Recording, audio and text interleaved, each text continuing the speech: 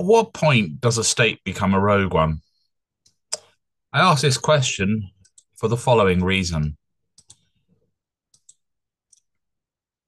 Witness this headline. Israel PM Netanyahu tells UN peacekeepers in southern Lebanon to withdraw immediately.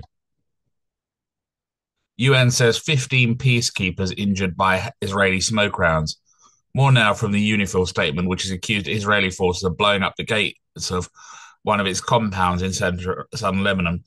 Over the last few days, we have seen the Israeli forces consistently attacking UN troops.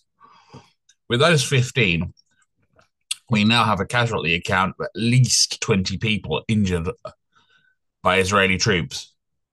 Again, I ask, at what point does a state become a rogue one? We have Netanyahu telling UN troops to basically leave the area and attacking UN troops are neutral observers and peacekeepers. At this point, we have to ask, is the Netanyahu regime basically a terrorist one? I have no other words for it. If it's countering terrorism, the question is whether it's also become a terrorist regime itself.